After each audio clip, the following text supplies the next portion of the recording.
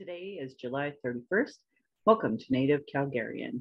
Hoki, Naganago, Mekoche, Chestokomaki, or Dekot Nagotene Siku. Hi, my name is Red Thunder Woman. My married English name is Michelle Robinson, and I use she and her pronouns. I'm speaking to you on the lands of the Niitsitapi, which is the Blackfoot Confederacy. The Blackfoot south of the imposed US-Canadian border are the Blackfeet, and north of the border are the Siksika, Gunai, and Piikani of the Confederacy. These lands are Treaty 7, signed September 22nd, 1877, with signatures that include the Blackfoot Confederacy, the Wesley, Chiniki, and Bearspaw Nation of the Stoney Nation, and the Dene from Tsuut'ina Nation. I acknowledge all First Nation, Métis, Inuit, status, and non-status across Turtle Island as the keepers of these lands. All non-Indigenous are treaty partners with government signing on your behalf. It's important to understand that the straight agenda and gendered violence was and is forced on these lands by Christian outsiders. Land acknowledgements are critical for creating a safer space for Indigenous, as well as honoring the host as a guest and honoring and acknowledging your role as a treaty partner in a so-called time of reconciliation. It's important that land acknowledgements have meaning. I encourage all people to introduce themselves with the acknowledgement of their ancestors' stories of displacement and how you perceive your role as a treaty partner, a citizen of Canada, a refugee, and other land displacement, so that we as Indigenous people know how safe you are to be around. If you don't know how to pronounce your local Indigenous nation's names, won't say your pronouns, won't say your story of origin, won't acknowledge stolen lands, won't acknowledge imposed economic oppression, your role in reconciliation, show up at free seminars, go to powwows or other events that you're invited to, I determine how safe you are to be around my community, my family, and myself. Understanding land acknowledgements and their importance is Indigenous 101 because it immediately addresses colonialism, oppression dynamics, broken treaties, and lies taught today in Canadian schools nationally. That's why settlers and those who call themselves Native Calgarians show me that you have no Indigenous 101 understanding. My Dene lineage roots me in the land of the Great Bear Lake people in Treaty 11. My people wore rabbit skins, so it's been referred to as the land of the hair people. I'm a native to Turtle Island, and my Dene nation is a visitor to this area of Pincho Tine Indahe in Satu Dene, meaning many big dog town, named after the Calgary Stampede. I was born in Calgary or in Blackfoot, Mohkinstsis, as Michelle Elliott, an English name, which has afforded me privilege in an English colonial world. My mother is Northern Slavey Dene or Satu Dene, but my Indian Act and Post status card by the Canadian government says Yellowknives Dene. Through my father, I am a daughter of the Mayflower, a daughter of the American Revolution, and I have an Indian Act and Post status card, which is a colonial construct, which by Canadian policies is meant to divide Indigenous peoples' inherent rights. Indigenous Two-Spirit or the Indigenous LGBTQ2+ community and Indigenous women are at the bottom of the socioeconomic ladder because of colonial trauma, imposed poverty, racism, gendered violence, and land theft.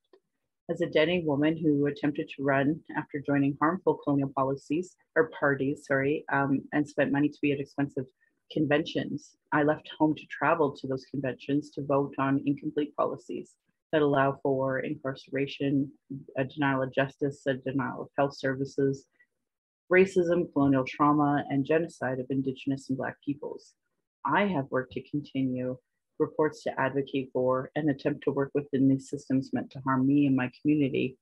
I can't say, have a great August long weekend when I know that my community is dying from the current drug policies and systems of imposed Christian-based drug policies of abstinent programming, private healthcare, justice built on racism, land theft, and imposed British contracts and constructs that continue genocide in all Indigenous people.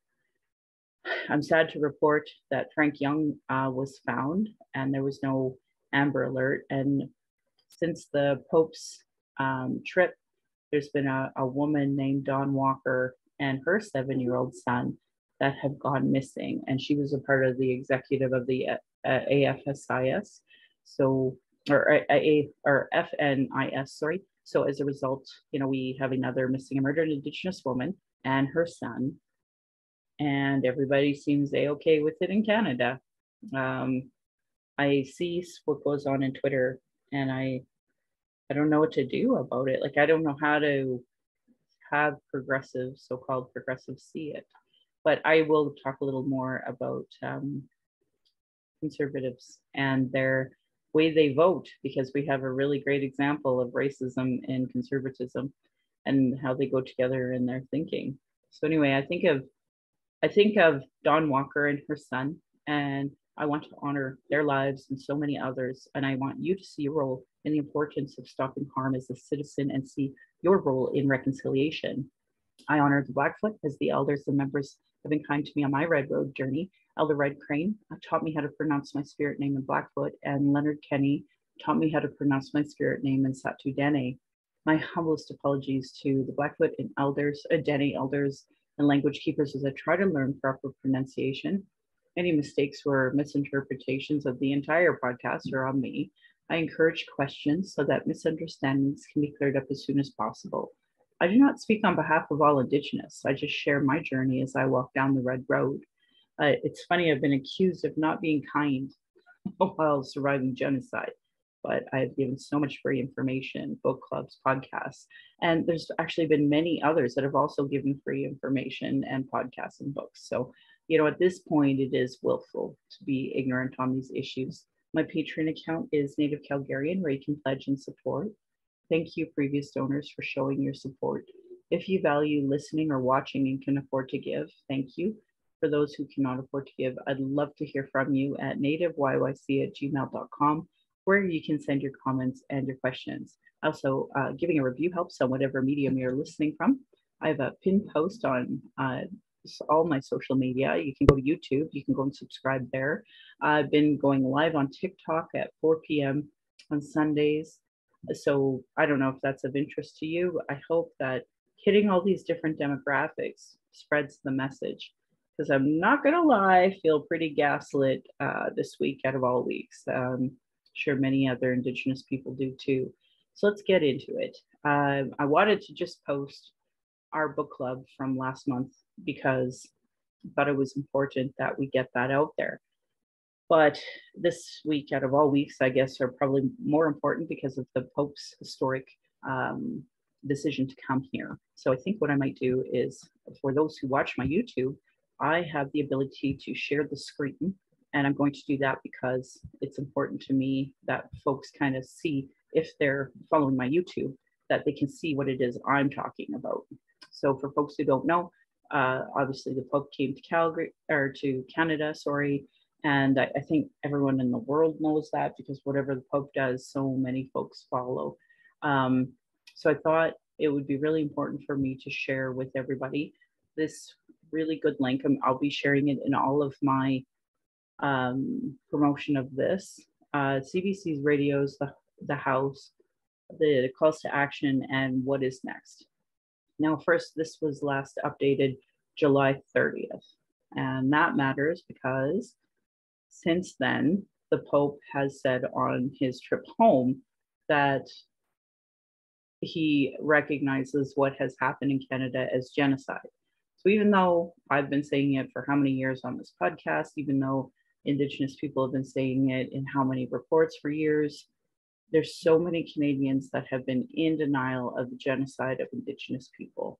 So it was really important for the Pope to say it. And our people recognize that importance by demanding he acknowledge it in an apology in TRC 58.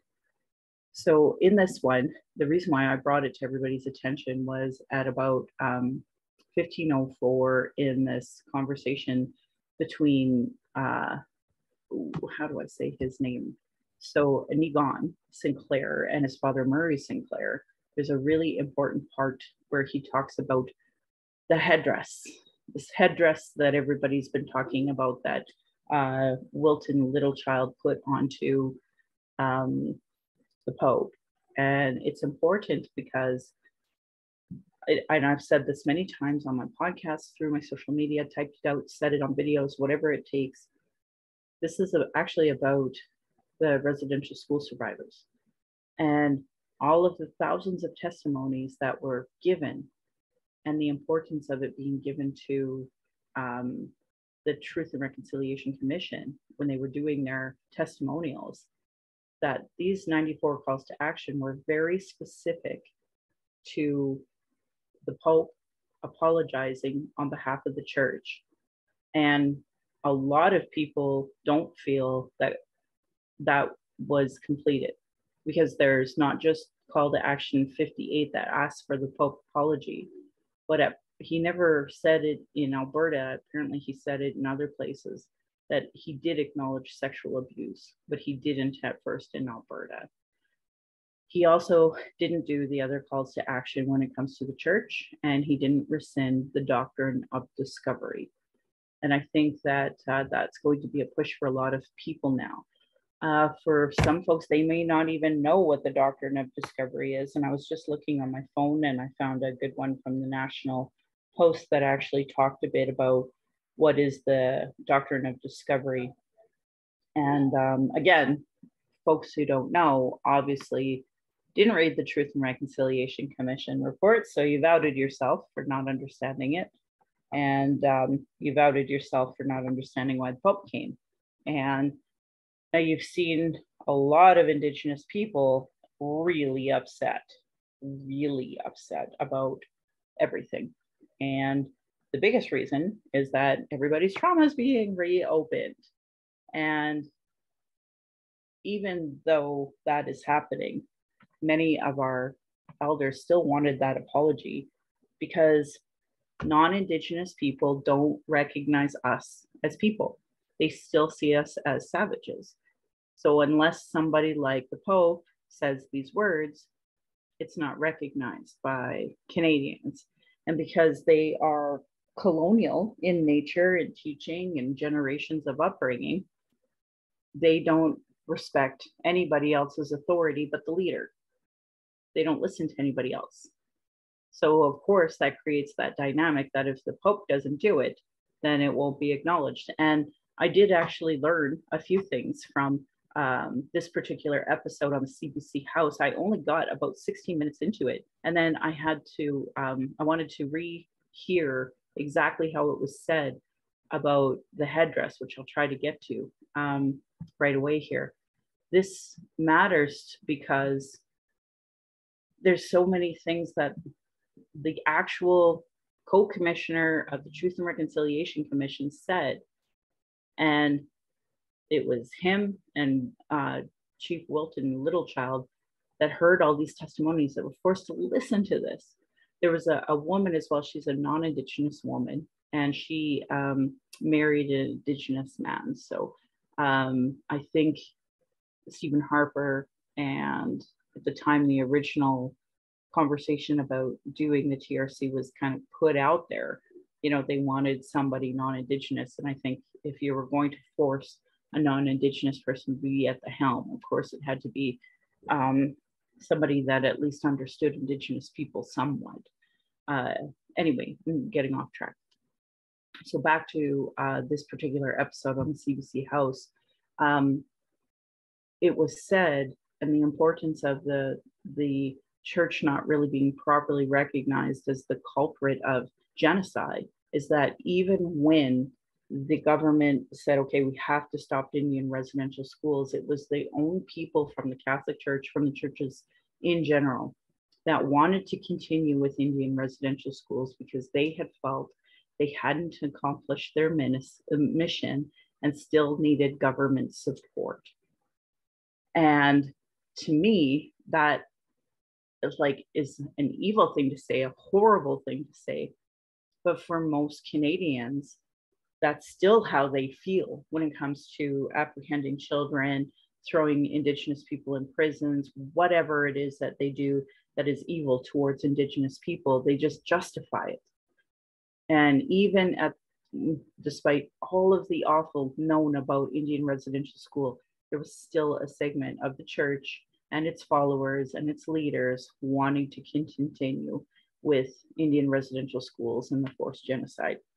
And then on top of it, we still had, today, we still have priests, etc., that deny the gravity of Indian residential schools genocide. And we have conservative leaders that do that as well. So it's really important that these calls to action about the church get properly implemented.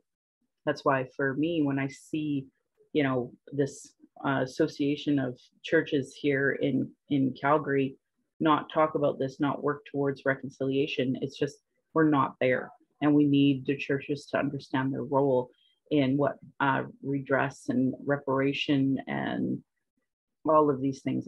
Unlearning has to be.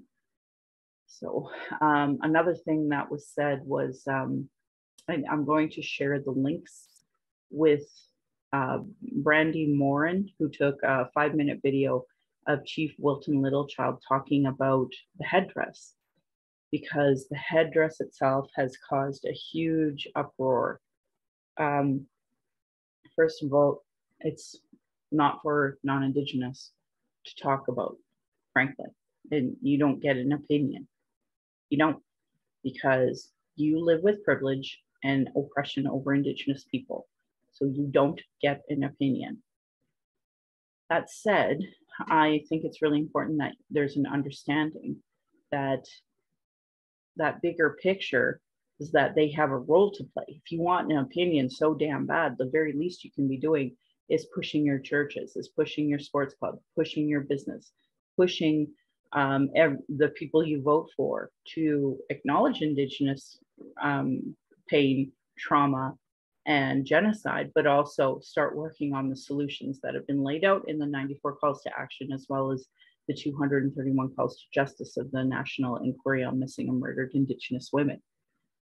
So another thing that was said in that CBC radio interview between Egon Sinclair and his father was about this headdress. And now you have to understand that Murray and Wilton Littlechild are very close friends and know each other really well. So it's perfectly acceptable for Murray to call him Willie, but I would never call him that. Obviously, I would call him Chief Littlechild every time. Anyway, he said that he really seen that act of giving that headdress with the deepest, most profound respect and an act of love, etc. So if you listen to that, which I encourage you to listen to that CBC radio interview, you'll hear that.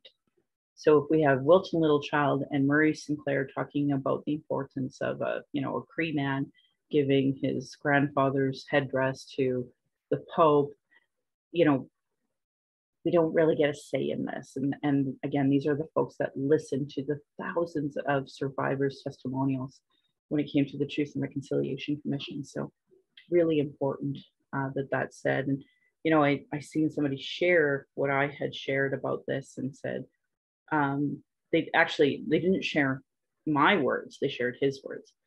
And they were like, oh, I didn't know this. And as much as they're trying to be an ally, they're still outing the fact that they actually didn't read the Truth and Reconciliation Commission's 94 calls to action, because had they would know these things anyway. Really important conversation.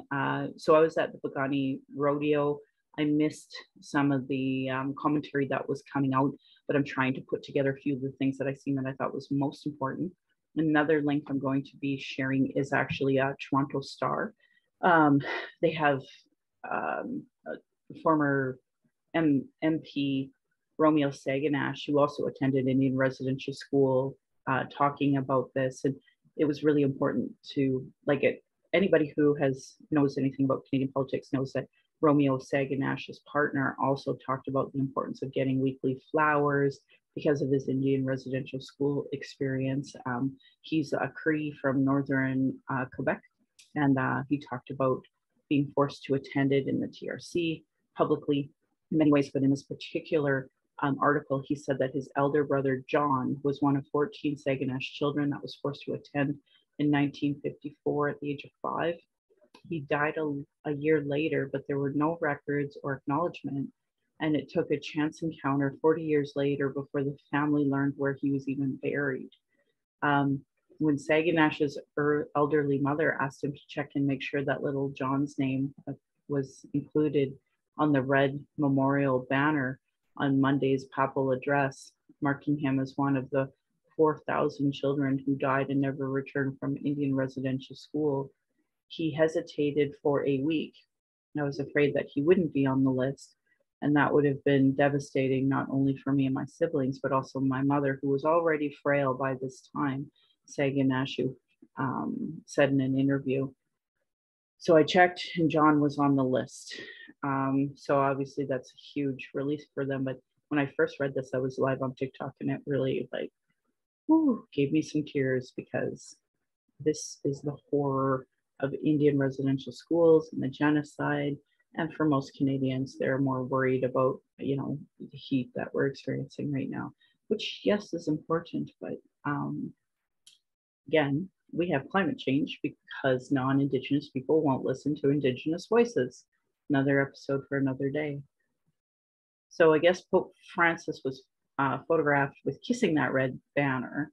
But his demonstration of contrition ran horribly false for Saginash. I'm enraged about the fact that he not only said what he said in Rome in April 1st last, referring to the apology for the actions of a number of Catholics. So again, by not taking full responsibility of the church as a whole being the perpetrators of this abuse, he has hurt Indian residential school survivors. So it's not a full apology for a lot of them. So a lot of people feel that it was just a slap in the face. And respectfully, Romeo Saginash, I have the deepest respect for surviving Indian residential school and being open and honest about all of the things it takes for people to understand the gravity of this, and yet downplayed, ridiculed, ignored by so many Canadians. What else do I want to say about that? It was said that the apology should be modeled after the one made in 2010 to Irish victims abused by Catholic priests, a statement that spoke of criminal acts and expressed shame and remorse in the name of the church. That was not done. Obviously wasn't done within a year of being released as well. So obviously there's many people who feel really upset by the way he said it. And Romeo Saginash, rightfully, in my opinion, said probably a whole army of lawyers who went through his text in Rome to make sure that he is liability free, or at least the church is liability free. And while I agree with Mr. Saginash on that, at the end of the day, there is still actually liability that has already been found legally that the church actually has not paid out, even though they're required by law to, and they haven't released their documents either.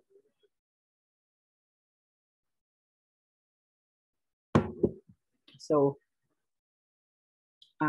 Murray Sinclair released a statement, and it's not linked in here, but I did share it on my social media. And what he said that I thought was the most important things that he said was, in many instances, it wasn't just collaboration, but an instigation. There are clear examples in our history where the church called for the government of Canada to be more aggressive and bold in its work to destroy Indigenous culture, traditional beliefs, and practices. And I thought that was really, really important that people understand the gravity of that. We're still looking for the bodies as well.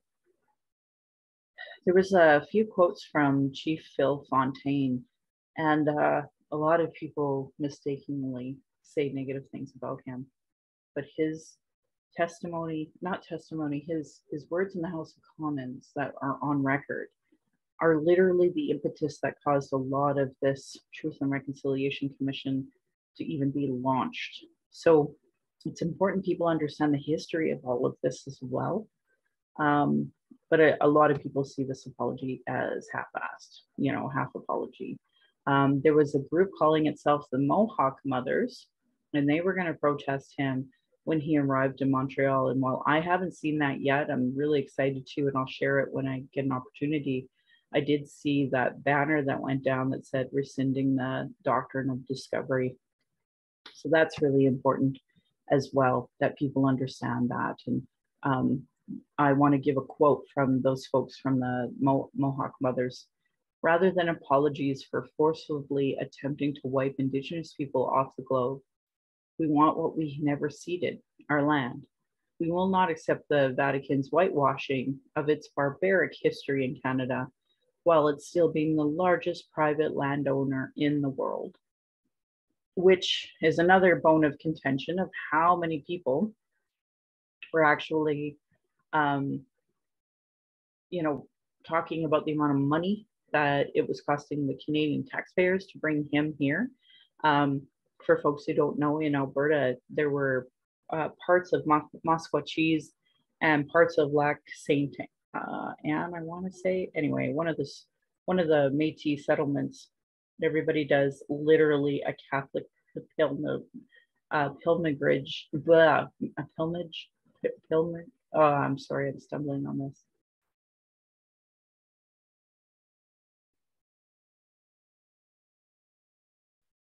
There's a place where people literally go every year to, do a religious belief system, Christian religious belief system. But ironically, prior to the Christians coming, this lake was considered a sacred lake by many of the different nations. So anyway, every year everybody goes there and baptizes themselves. And the Pope visited there as well. And, again, pavement in places there never was before. And a lot of people are upset about that. Understandably, the amount of taxpayer money that went to this, when they themselves own the most land, they have a legal obligation to still pay money that they've chosen not to. They still have documents that legally they've been told they have to release that they've chosen not to. So we have many layers of why this is so painful and hurtful for the Indigenous community. So obviously that's why you're seeing a lot of Indigenous people not support Wilton Littlechild's act of putting on a headdress and giving them that headdress.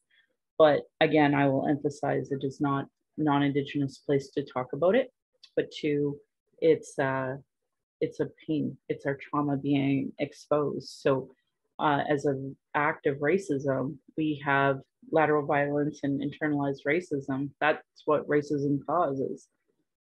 So now we have people really loud on Twitter, on TikTok, on Facebook saying this person has no right to speak for Indigenous people.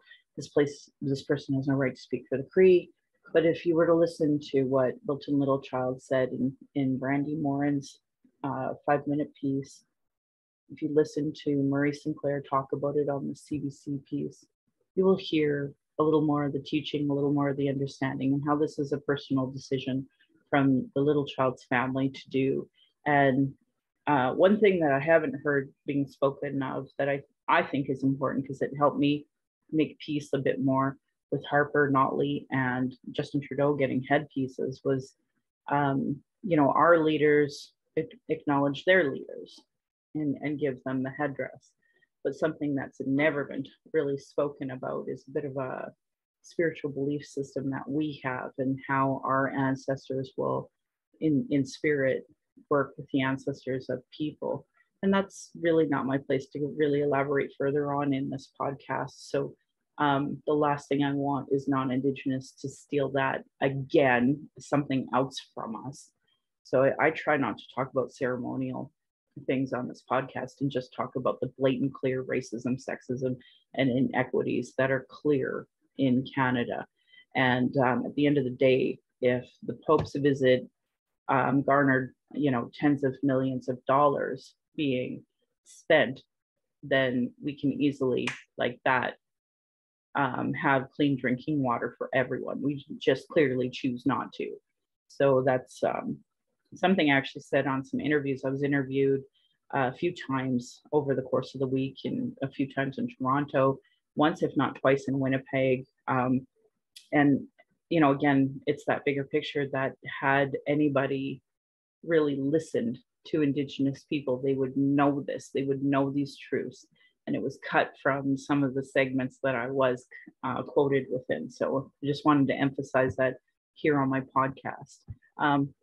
So I hope that kind of talks a bit about the act of giving that. And I want to acknowledge that the Pope did say genocide on the way out of Canada, but he didn't rescind the doctrine of discovery, and the church has a lot of work to do that I'm not sure its followers are prepared to do, because I've seen a lot of shitty comments about, oh, it's only about money. It's, get over it already, like those types of racist sentiments that have been perpetuated by Canada forever. So my hope is that Canadians start pointing those fingers at themselves and seeing their role in reconciliation. And with that, I also want to talk about my book club that's coming up. Unreconciled by Jesse Wente is our next book. I'd really love to see folks join that. I haven't put the MMIW inquiry chapters 3 and 4 up yet, just because it's been really busy with the Pope, and maybe we'll launch it right after this. We'll see how the family feels. It's a stupidly hot day here, 3 days in a row. I actually came home from Piikani just exhausted. Not heat exhaustion quite yet, but I did learn that the draft from rolling down the windows still affects my neck, even though it's like 30 degrees out. Like, it was so hot. Funny story. So I went to Piikani's brand new gas bar. It's gorgeous. Go there. If you're in Brockett, you'll see it. It's beautiful. They have a gift shop. They have the gas bar, and I guess they have some food in there, but I didn't even go inside. I just heard about it. I stopped. I went to the one pump that wasn't working, took off my gas cap and went to pump. It wasn't working. I was annoyed. So obviously the ancestors thought that was funny. And I forgot to put my gas cap back into my engine, or back into the area where you put that, and took off. And then I didn't realize until I went, Claire's home has the cheapest gas in Alberta, I swear to God. And because of it, they had, that was where I found out I forgot my gas cap back in Brockett. So I just think that's the funniest story. So then I stopped at every single little gas station. None of them sell gas caps. So I went to Walmart in Calgary here because it closes at 11 p.m. So I had enough time to go check. And sure enough, they only have it online. So I was kind of laughing at myself for being impatient. And I got home. And today I already went to the auto parts store and replaced it. So I just thought it was funny and stupid. And another example of making fun of myself, that we need to, be all open and honest about how ridiculous all of this life is. I mean, it is supposed to be fun. So if you're on my social media, you'll see that I share a lot of stupid things every single day because it's fun. I am doing these TikToks at 4 p.m. on Mountain because it was encouraged, but honestly, nobody comes to it. So I don't know what to do. So if you're listening and you're on TikTok, I'd like to know a better time that you would prefer. But if you're a listener and you're not on TikTok, I want you to tell me that, because I want to make sure I'm reaching out to different demographics and I'm hitting people. So that's kind of funny. So I'll probably make a TikTok basically saying that same thing. What else did I want to say? The Reconciliation Action Group is, I hope people are inspired by the Pope, and I hope they strongly consider joining a reconciliation committee, whether it's at work, whether it's at school, whether it's at their church, preferably at their church, because you got a lot of work to do, dudes and dudettes, and those who I don't identify as either. So my hope is that you'll consider doing that, and basically make your, September to December schedule. I know you're all working on it. Like, consider, what are you doing for reconciliation? Is it listening to like maybe a CBC podcast, maybe an Indigenous voice podcast, something that you are doing? And I'd love to hear what it is that you're doing. Books that you read that you like. Do you only read one and then you're good for 20 years? Or do you read lots? Like, I'd like to know what medium it is that you are learning from. Because I think that that's really important. Another thing I learned at the Piikani, I mainly went to the rodeo. I didn't even see the powwow. They have a beautiful arbor for the powwow, which is good because it was stupidly hot, and I don't know how anyone could be dressed in regalia. And in fact, I posted some video on my own social media, and actually got on video. There was one of the Indian relay guys, he had heat exhaustion. So I hope he's okay. I've been kind of looking through the news to see if there was anything else that kind of added to that. But he got off his horse and he was so disoriented. And so I gave him a Gatorade and some water, but I don't like, I don't know if he's okay. That's the thing about rodeo too. Like even prior, the medics had to go to a few of the different things, and I don't know why, and nobody knows why. But that's just rodeo, and I hate it. But anyway, it is a good place to see Indigenous representation of people in rodeo, because unfortunately you don't see it through a lot of the mainstream rodeo, despite it like literally was taught by Indigenous people to cowboys how to rodeo. Anyway, whatever. Indian races are getting bigger and bigger. And of course, that was the biggest crowd at the end of it before the grand entry for powwow. And because I've been dying of this heat. I'm Satu Dene. We're not used to this.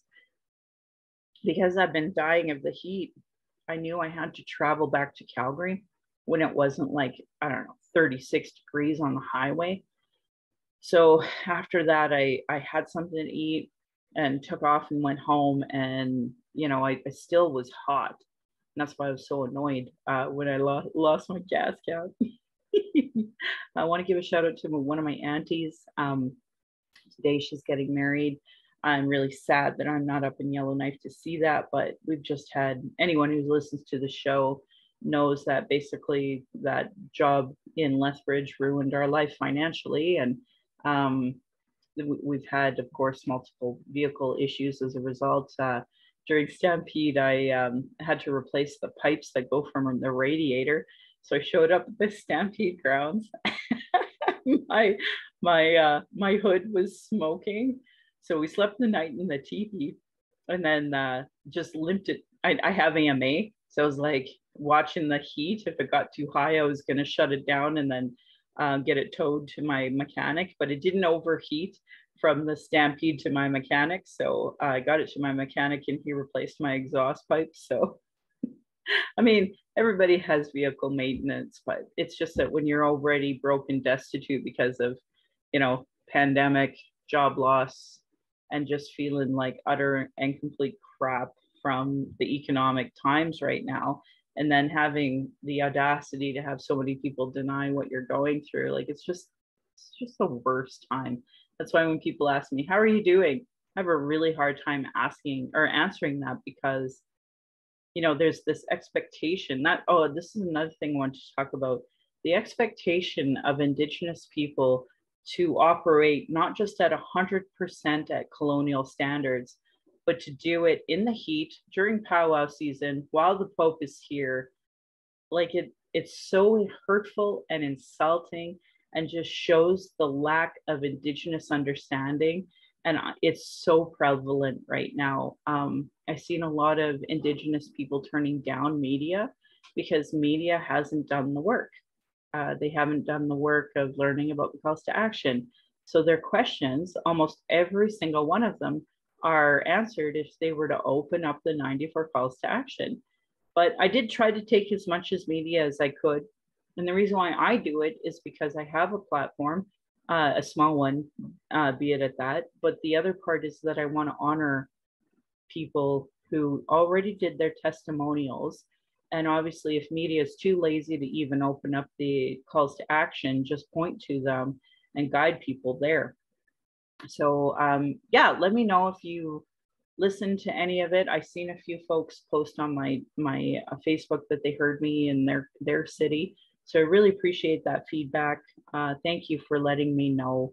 And please, please, please consider joining a reconciliation committee if you haven't done it. There's no time to there's no reason not to start now. And there are wonderful Indigenous voices across this country, no matter where you are. So please consider listening to them. I'm proud that this podcast has given solutions, cultural safety training, or first aid, and all of them for creating a safer space for Indigenous people of color, those with a disability, and LGBTQ2+ to speak. Thank you to authors Cheryl Ward, Christy Branch, and Alicia Fridkin of heretohelp.bc.ca. And they have a whole article about what is Indigenous cultural safety and why I should care about it. And, you know, I really want folks to support Indigenous work as part of their reconciliation and settler understanding. I'm lucky enough to highlight and repeat it here, but I've seen a lot of non-Indigenous have takes about this whole thing and yet still aren't amplifying Indigenous voices. Worse, I've had to block a lot of non-Indigenous because they almost come onto my podcast social medias just to harass the Indigenous community. So I have zero tolerance for that. I just block them. But you know, I know my non-Indigenous followers aren't calling them out, aren't, you know, reporting it even enough to tell me about it. I have to go back and find it. So thanks for triple the work, folks. Internalized racism and lateral violence. Again, I kind of talked a bit about it, about the infighting, about the headdress issue. But again, this is actually created by the structure of racism imposed on these lands. So that there's a power dynamic there that non-Indigenous clearly aren't getting. But if you are a person who is Indigenous, I strongly recommend racialequitytools.org. What is Internalized Racism by Donna Bevins, because it really does have a lot of resource files on how to deal with the white supremacy that we have to face. And I really want to face it together in arms. Do's and don'ts for bystander intervention by American Friends Service Committee. This is another great resource so that if you see racism, that you know how to act. I actually seen other people talk about acting on women's behalf, and Julie Lalonde having resources for that. So clearly there is some understanding of it, but people don't want to really deal with the solutions. Indigenous have been talking about our issues, sharing our traumas in reports, commissions, and public hearings, just so it can be regularly disregarded. No more. Honor our words, honor the treaties, listen to politicians and their policies and platforms. If they don't recognize the marginalized in their budget with gender equity plus, if they're cutting violence prevention programs and services, Indigenous education, uterus health choices, gay straight alliances, lack of human rights for migrants, immigrants, folks with disabilities, know that your vote to that party directly negatively impacts people, and demand that they implement the Truth and Reconciliation Commission reports, calls to action, the recommendations of the Royal Commission on Aboriginal Peoples, the multiple reports about child welfare reform, violence prevention, and now 231 calls to justice from the National Inquiry on Missing and Murdered Indigenous Women, Girls, and Two-Spirit. Denying those reports is a form of abuse called gaslighting. Our people are experiencing extreme racism in the educational, health, and justice institutions, with multiple reports that say the same thing. Demand change from election platforms and politicians. So if you're following here in Alberta, it's been a pretty hot mess with the UCP. Most recently, Danielle Smith blamed folks with stage 4 cancer for their illness. And Abacus data actually came out with some really alarming stats about not just about conservatives, but racial biases when it comes to conservatives, but also centrists, which I thought was important to mention, because centrists, this is why they're so dangerous, because at the end of the day, they will side on oppression in order to maintain their privilege, as will conservatives. And it's just so well highlighted in this Abacus data that was I shared it. It was David Coletto who shared it. He said about 1 in 3 Canadians believe that white people are discriminated against more now than visible minority groups in this country. And the federal relationship, their vote, shows very clearly that the people who identify as conservative, the blue, is like really high up there, with 53% believing that white people are actually discriminated against in that, which is really sad and pathetic, of the 35% that believe that. So it's just really sad and alarming when I read that. Obviously, red is better, but as you know, they're centrists. So a lot of centrists will, like, when the liberals win, it's because the conservatives are so bad that a lot of them are willing to vote liberal. So what's really alarming, that if you go on to Dave Pilato's Twitter, and I did retweet this, but it basically shows that the conservatives are winning, and that they don't like this conversation on reconciliation, and that Canadians are split 50-50 on their worldview. 51% think the world is a dangerous place and the priority must be to protect ourselves, whereas 59% believe that the world is mostly safe and our priority must be to embrace its opportunities, which, I don't know. I will never understand this. Anyway, by the way, he also became an uncle again. So congratulations on Joseph. But regardless, there was one about centrists. As half of the centrist Liberal Party wins these elections, basically what they're saying here is that because Trudeau's the highest he's ever been in a disapproval rate, that a lot of those centrists from the Liberal Party are going to go conservative, because the Conservatives are leading by 35 points over the Liberals' 30 points. And that's really, really sad, I think, because if the Conservatives would have been empowered during this COVID time, I don't know. I think there would be like so many more people, myself included, on the streets. And that's really sad to me. I don't understand the hate against Trudeau. I just don't. I think the average Canadian is ridiculously lucky to have him at the helm. Whereas, like with Indigenous people, we have some really great work that we've done with the Indigenous Peoples Commission. But like, I didn't have, Wi-Fi at Piikani's rodeo. And I brought that up with a friend who meant well when she said this, but at the end of the day, it means more because I was at convention and we've already voted on these policies and they're supposed to be going through. And I know that they're working on it. And I know that there's like a 10-year plan in order to implement the 231 calls to justice, the 94 calls to action, clean drinking water, like all of it. I know it just, the government can take 10 years to develop it. It's just hard when if you can make a pavement for the Pope in a last minute decision to come here, why the hell can't you give internet to Piikani Nation and so many others? Clean drinking water. Anyway, I'm really getting off topic. I really wanted to bring your attention to this information. And for non-Indigenous, you can claim that Trudeau never fulfilled his mandate for Indigenous people, but you can't show me the NDP or the Conservative Party doing any better, and it's certainly not in their upcoming election. So spare me with that. If you have the audacity to say, oh, well, Trudeau didn't, fulfill his mandate on Indigenous people, you better have a pretty good fucking alternative, because so far nobody else is doing it.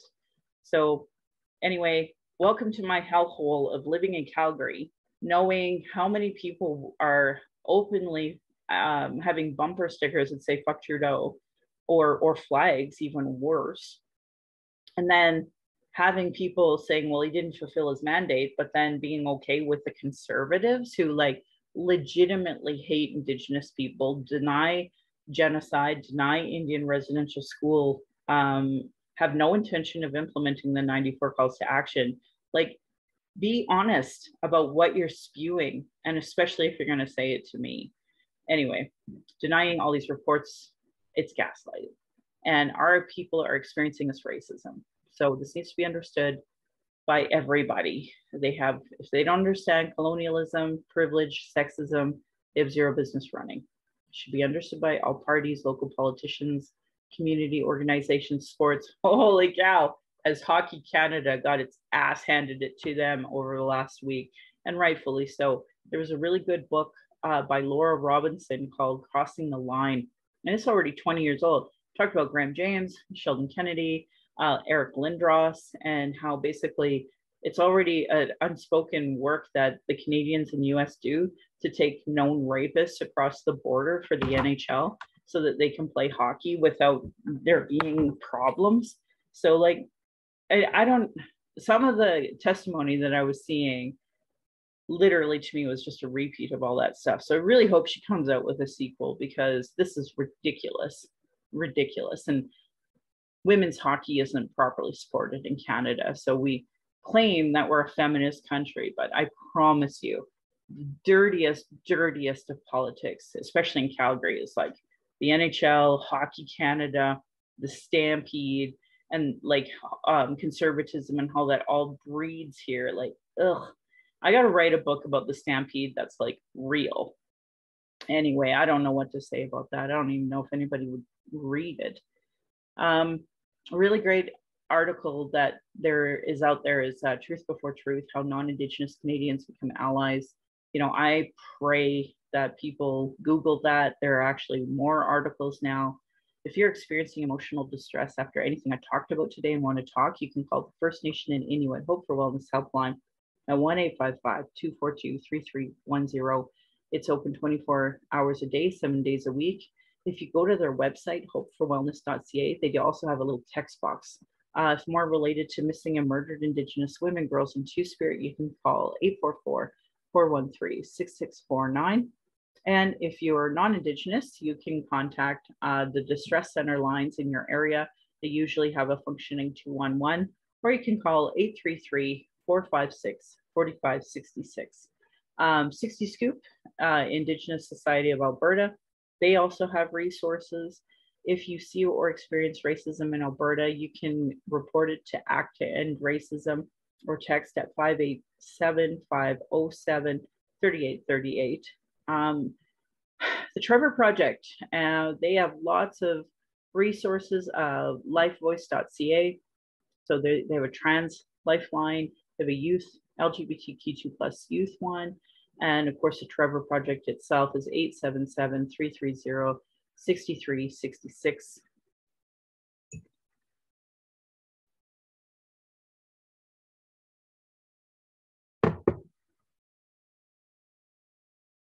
So let's talk about substances. Do not use alone. If you are using alone, there is a National Overdose Response Service at 1-888-688-NORS for support. And there's two apps that you can get, is Brave or DORS. Those two apps also help if you are using substances. This is really important to me because in April alone, we had over 115 drug poisonings, and I really want to stop it. So again, Narcan is something that every every First Nation person has access to one a day. And for non-Indigenous, in Alberta, you can go to any pharmacist and they should have a naloxone kit. They will give you, no questions asked. I just happened to be talking to a human rights organization about this because the truth is pharmacists don't know, and I've been denied my right to a Narcan a day by one pharmacist, and the one I went to was also problematic at the start. Now they're giving it to me. Hopefully that will continue. So it's unfortunate, but we have to educate our own people. We have to educate everyone, and we need to get these things readily accessible. There's no way you can misuse a Narcan or a naloxone. Violence is my everyday reality.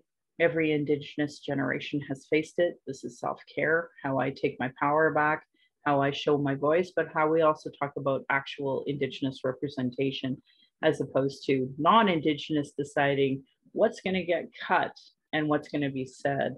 That's why I started this podcast, to speak freely without interruption, without tone policing, leadership shaming, gaslighting questions, as many people don't want to hear my opinion, but sure want to tell me theirs, even though if they don't know anything about us or colonialism or the constant surveillance of our people, protests or rights.